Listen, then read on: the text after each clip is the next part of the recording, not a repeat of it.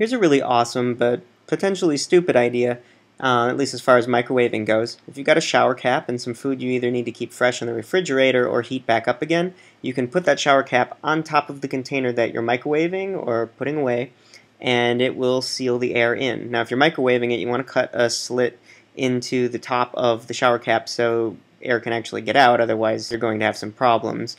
But overall, I didn't really notice any issues in terms of actual problems like the shower cap melting. Something tells me that microwaving a plastic shower cap is not necessarily the best idea, but if you are storing food in the refrigerator, it makes a really great alternative to cling wrap.